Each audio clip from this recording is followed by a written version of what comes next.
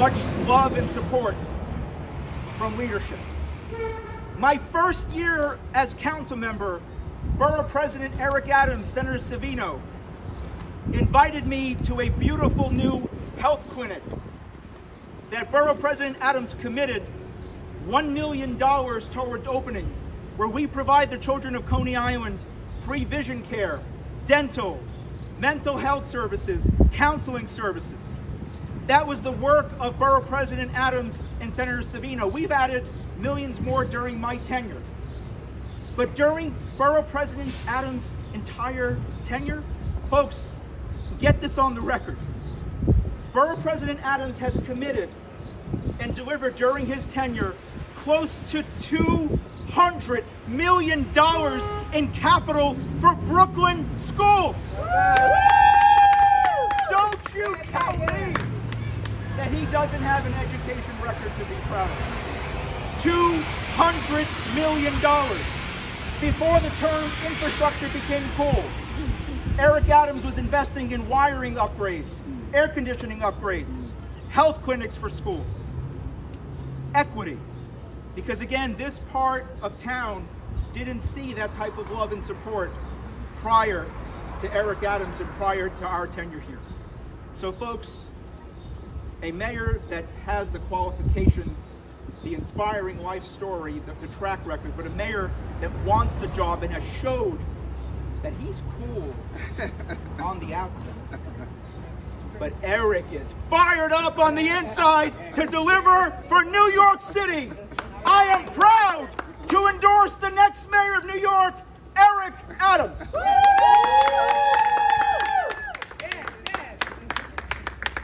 Oh, Southern Brooklyn. You have an amazing group of electeds from the historical long powerhouse of Senator Diane Savino. Just her, just bringing in new electeds and nurturing them and helping them evolve. I evolved as a state lawmaker because I watched her, and it was so important to get her on my team, and having her part of Team Adams means a lot. And one of the most sought after endorsements, how many times did I harass you? was my good friend Mark Treyger, because former school teacher, pushed forward innovative, important pieces of legislation and ways of educating our children. Far too often we ignore those who have been in the industries. They know the solutions.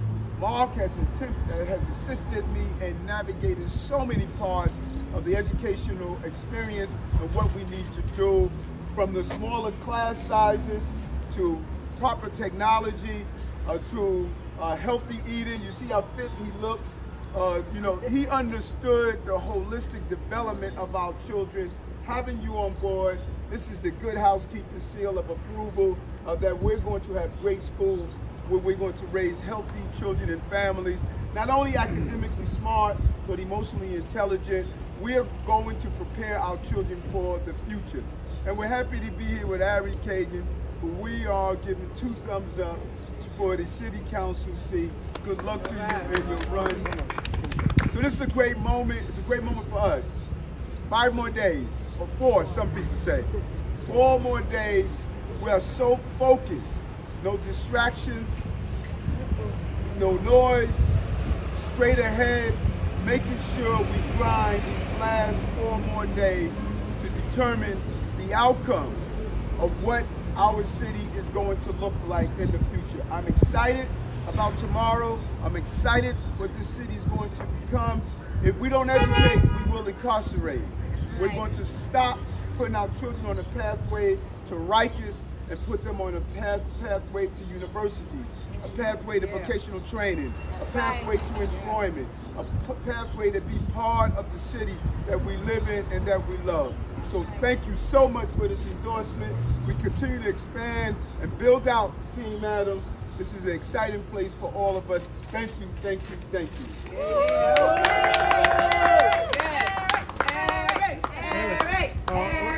Earlier today, in an interview with CBS 2's Mark Treyger, former Giuliani said he believes you're the right man for the job.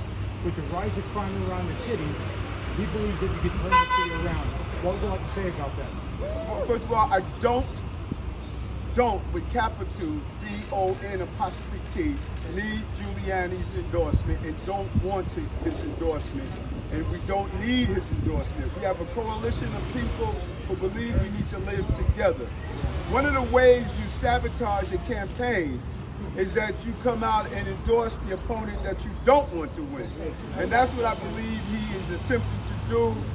We are not going to allow his comments to distract us in any way. We are staying focused. These are the endorsements I want. I want the endorsement of my senator, my councilperson. That is what I am looking for. And so we don't want his endorsement. And New Yorkers, don't be fooled by his attempt to sabotage our campaign. Stay focused, no distraction, and grind. That is our rule. Excuse me. Why is your educational platform better than any of the other candidates? What makes it stand out? I love that question. Every other candidate is talking about K through 12. Education is pregnancy through profession. If you don't start making sure mothers have the right nutrition, the right support, early childhood development, by the time you get to 3K and pre-K, you're already too far down the line. Our neurologists and our pediatricians have been instructing us on this for far so long. We're going to make sure parents have doulas to learn how to participate in the development of their child and learn how to have proper nutrition, proper support, the proper rest, how to deal with stress. That stress is passed on to babies when a mother's under stress. So we're going to look at the full development of that baby in her early childhood development. No other candidates talking about that. They're all talking about K through 12. When you go to communities like these, and if you're starting out when a baby is 3, you already set that baby up for failure. I'm going beyond that baby being 3. I'm starting early, and I'm giving those mothers the support they need so we can start doing what affluent communities are doing. A rally to protect and landmark the Coney Island Boardwalk. It was in the rain. Eric Adams showed up. So I don't really have to, educate Eric Adams about Southern Brooklyn because he has been here. He actually stood with us to push for whether it's school improvements or housing issues or hospital, but also even for our boardwalk. That is our Central Park. We don't have any open streets in Southern Brooklyn. Again, we're not on people's radar and powers that be over at the mayor's side. But our boardwalk is our Central Park. That is where our folks, our seniors, our families gather. And some of the conditions are unacceptable. So Eric Adams certainly came out to say that this is not acceptable. We need a greater sense of equity in terms of parks, funding and maintenance. So I don't Has he committed to you that as mayor he'll be, allocating more city resources for these areas?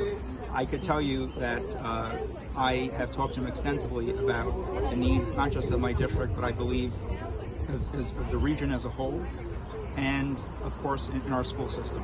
The need to reduce class size, the need to kind of build on some of the models we're doing here with the health centers, social workers, counselors, sports, recreation, art for children, to kind of meet the needs of the child holistically. Eric is very much into health and nutrition, which I certainly appreciate and value, and that's a part of meeting the needs of the whole child as well. So I think that there's a lot of alignment.